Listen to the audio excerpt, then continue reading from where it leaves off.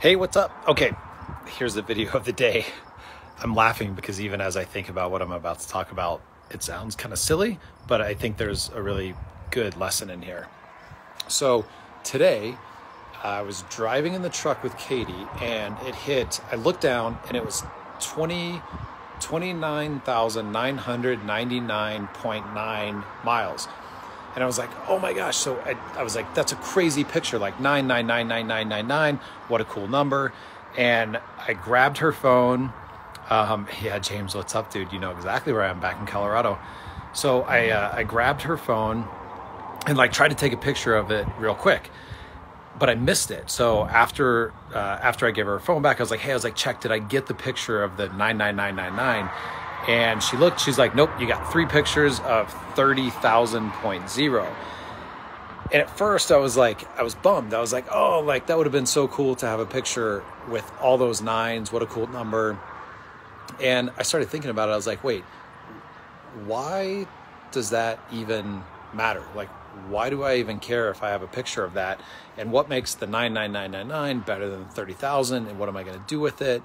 And it got me starting to think about how many things do I hold on to that I wish would have been different, or that I wish I would have had like a picture of, or I would have had documented in some other way. And why do I actually want that thing? And it's super interesting. And you can tell I'm still processing this a little bit, but it just made me think, like,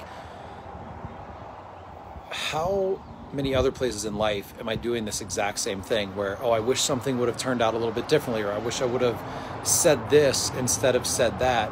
And all of that energy could be used for something else.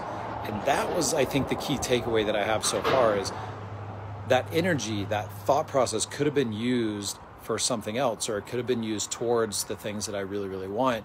But I was just so interested in having this picture that I probably wouldn't have actually used anywhere of it saying that. But I still have the memory of it, and it's still cool that it happened. Yeah, like I said, I'm still processing this, but it's just super, super interesting to think, how many times does this actually show up in our life? And how many times are we connected to and wishing that we had something different from the past, as opposed to just being like, that was really cool, that was an interesting experience, and letting it flow and just going with the flow and letting it happen. So that is today's video.